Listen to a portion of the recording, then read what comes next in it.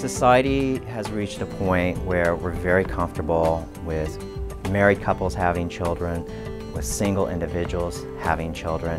Gay couples are able to have children. Our goal is for people to have healthy families, to be good parents. For lesbian couples, it's potentially a little bit of an easier process because they may need to simply undergo an artificial insemination. We're actually seeing quite a bit of growth where one partner will decide to donate eggs and fertilize those eggs and transfer the embryos to the other partner. That's certainly not for everybody, but it's a wonderful option for those couples that choose to go down that direction. As far as our gay couples, it's a little more difficult simply because there's the need for an egg donor, there's a need for a surrogate.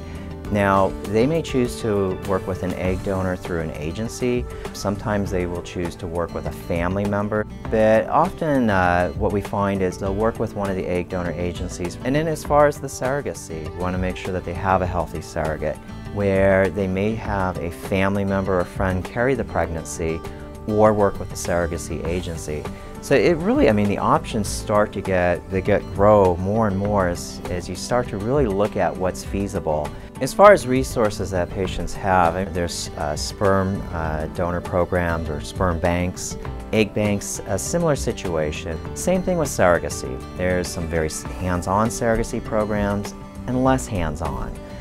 If they need an attorney, then we have excellent attorneys that specialize specifically in reproductive medicine that we can guide them to. So I encourage patients, use the resources we have available and use the help that we'll provide.